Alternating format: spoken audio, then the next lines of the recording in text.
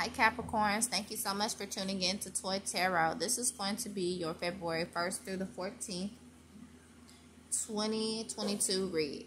This won't be for every Capricorn out there, but who it's meant to be for. This will apply to Capricorn, Sun, Moon, Rising, and Venus signs. With that being said, we're going to go ahead and jump into your energy.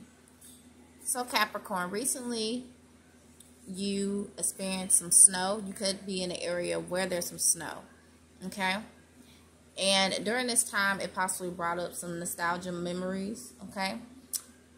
Possibly with the ex-wife, possibly with your childhood when you were a kid, your mother possibly.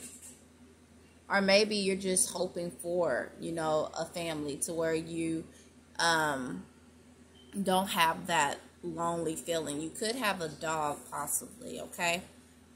But if not, you're just seeking out, some form of loyalty. Now, you could have lost a sibling as well too, okay? So based upon your situation, you'll know what it is, okay? But the snow overall, the weather brought back like these nostalgic moments, okay? So you've been in your head about something. It's like you could feel that someone has been on your mind, okay? Somebody you cannot get out of your head you've been thinking about, okay?